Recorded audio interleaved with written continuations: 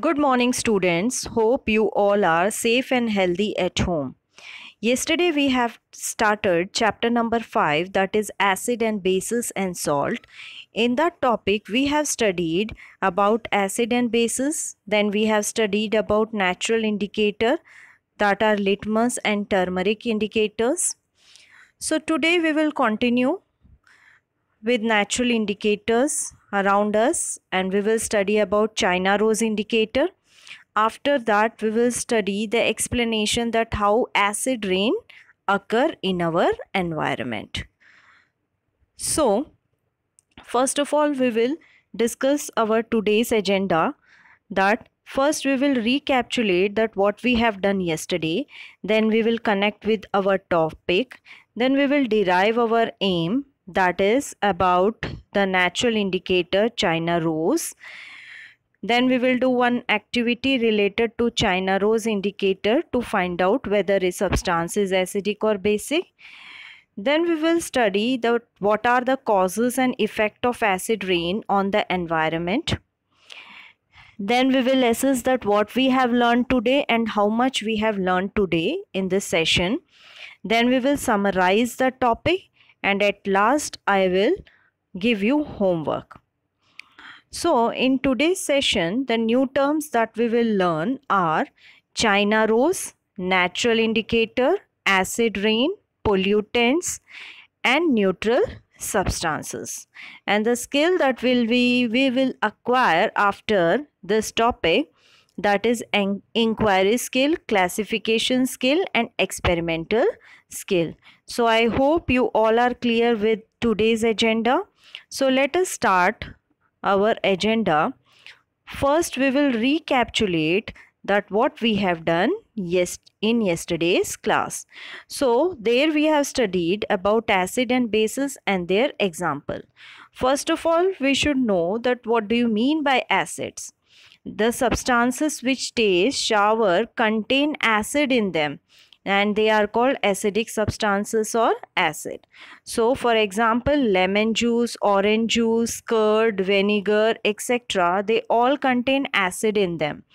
For example, lemon juice and orange juice, they contain citric acid, curd contain lactic acid, and vinegar contain acetic acid.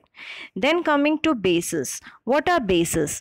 The substances which taste bitter, they are bases, and when we touch them, how do we feel? We feel soapy touch. So they are bases. So for example, washing soda, milk of magnesia, baking soda. So these all are the example of bases. So I hope you are clear with this topic. Then we have studied about the litmus indicator. And this indicator, what does it do and what is the use of indicator? Indicator help us to identify whether the substance is acidic or basic. And when we need this indicator, because we can't taste all the substances, so for that need we use indicators.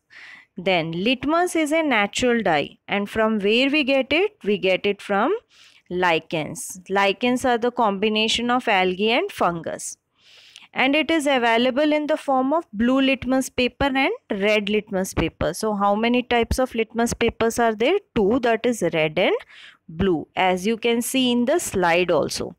So the acidic substances changes blue litmus into red, while basic substances changes red litmus to blue. Then we have the neutral substance. What do you mean by neutral substance? Substances which do not change the color of the litmus paper, they are called neutral substance. So I think you have recapitulated the topic that we have done yesterday. So, and then we have studied about the turmeric indicator also, which is yellow in color. And where do we use this turmeric? Usually we use in different curries. So it is also used as indicator. With the help of turmeric paste, we can make turmeric paper also. And in acidic solution, this turmeric paper remains in yellow color, and in neutral substance also it remains yellow color. But it changes to red color in basic solution. For example, for basic solution is soap. So I hope you have recapitulated the topic that we have done yesterday. So now we will start with our new topic, that is natural indicator about the China rose. Have you ever seen China rose? If you have not seen, you can take help of the slide. It is given in the slide the picture of China rose. And how does it look? What is the color of China rose? It is red in color. So how we can prepare this China rose indicator? For this also we have one activity. For this, what do we need? We need some warm water, China rose petals. So what we will do? We will take some warm water in a beaker and put few China rose petals in it. And keep the petal dipped for some time till the water becomes colored. Take the colored water and use it as an indicator by putting few drops in the sample solution. Then you can observe the change in the color of China rose solution with each sample. Suppose if we have the acidic substance, then the China rose indicator will change into dark pink color, that is into magenta color, that you can see in the slide also. Then if it is basic substance, then the China rose indicator will turn into green color. Suppose if we have neutral substance, then what change do you observe? There will be no change in the color of China rose indicator. So I hope you are clear with this topic, and for your more observation you can see in the slide also. So here I have shown one activity also. So what we will do here, we will test the samples by China rose indicator for identification of acidic or basic nature. For acidic solutions, what example we took here, we took lemon juice, and for base we took baking soda. So what we will do, we will take China rose indicator, then we will add acid in it, that is lemon juice. So it will convert into dark pink color. And in next step, the China rose indicator will be added to baking soda and it will be converted into green color. So if it is giving green color, it indicates that it is basic in nature. So I hope you are clear with this activity. So with the help of China rose indicator also, we can identify whether a substance is acidic or basic in nature. Then coming to our new topic, that is acid rain. So what do you mean by acid rain? Have you ever seen acid rain? The rain which contains a higher level of acid than normal is called acid rain. Now question comes, from where does we get this acid in the rain? Can you guess that from where we get this an acid? Usually we get this acid by the acidic gases which are released in atmosphere with the help of different types of the human activities which we are doing in day-to-day life. So as in the slide you can see some pictures which are given which are the causes of acid rain, like volcano eruption, or we can say volcano emission, then forest fire, and when vehicles are releasing these harmful gases. So what they all are doing, they are releasing the harmful pollutant in the atmosphere and they are leading for an acid rain. So here I will explain you more in detail what happened actually. Acid rain is caused by the acidic gases.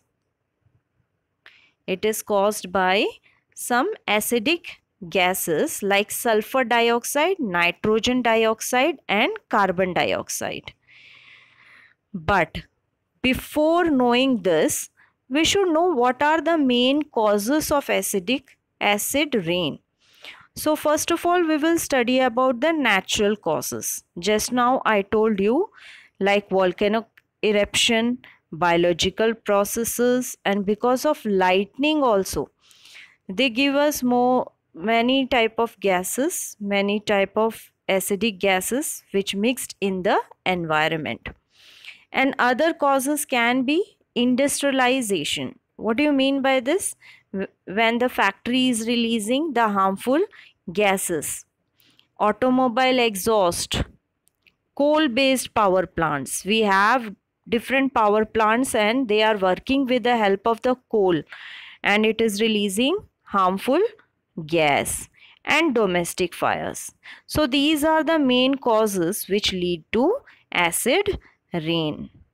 Now we will study deeply that how this acid rain is occur, that is chemical processes involved in acid rain.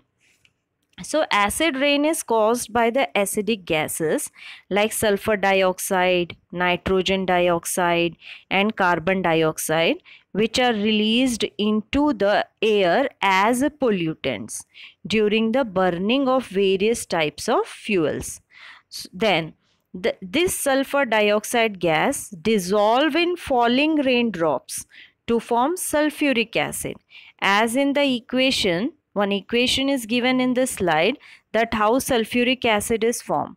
The sulfur dioxide combines with oxygen and water to form sulfuric acid.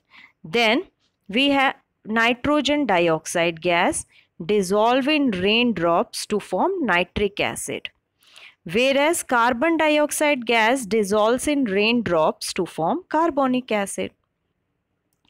So the presence of sulfuric acid, nitric acid, and carbonic acid in rainwater makes the rainwater acidic. And when this acidic rainwater falls on the earth, we call it acid rain. So I hope you are clear with the help of this slide and with the help of this chemical process involved in acid rain. Then coming to, if this acid rain come on the ground, then what can be the effect that you can observe? First can be the acid rain causes damage to crops.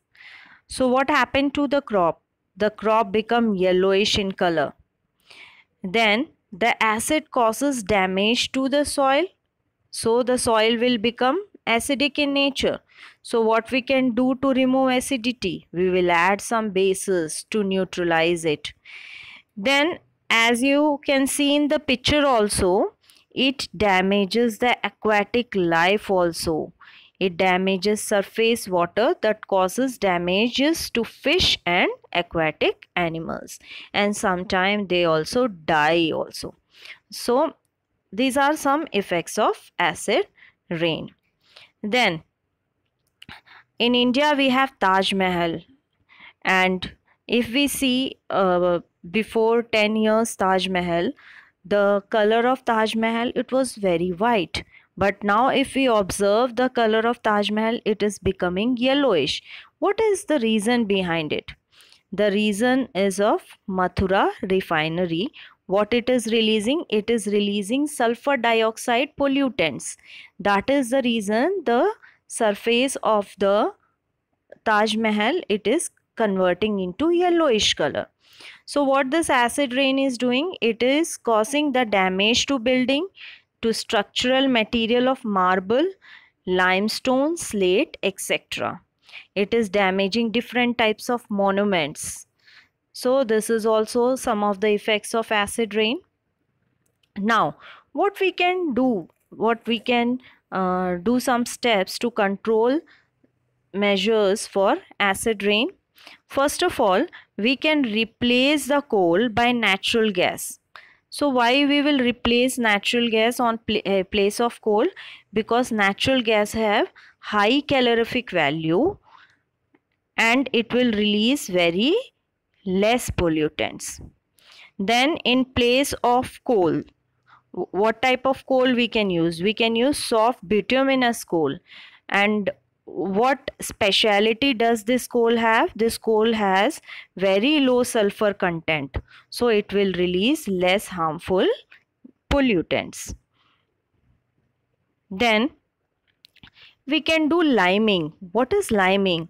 Suppose when the lakes or water bodies become acidified with the help of acid rain, in that we can add some base to neutralize it, and that base can be lime, and the other name is calcium hydroxide, and that process is called liming, as you can see in the picture also, that how they are neutralizing the lake with the help of base. And we can use energy sources that do not produce nitrogen or sulfur oxide.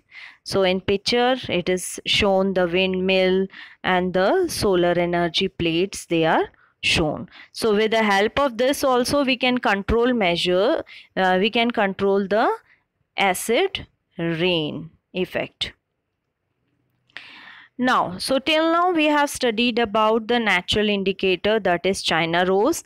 Then we have done activity related to it, and then we have studied about the acid rain. So I hope till now you are clear with this topic. Now we will assess that how much we have learned from this session. So I will ask some question. You can pause the video and try to give answer to these questions. I hope you will be able to give answer after viewing this video. First question is, how can we make the China rose indicator?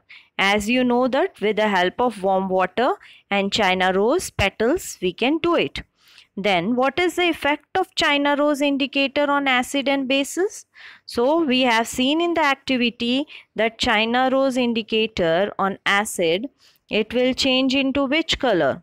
And in base it changes into which color? In bases it will change into green color, and in acid it will change into dark pink color.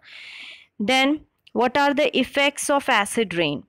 As we have studied, what does it do? It damages the building, it spoil aquatic life, it affect the different monuments, it affect the soil also.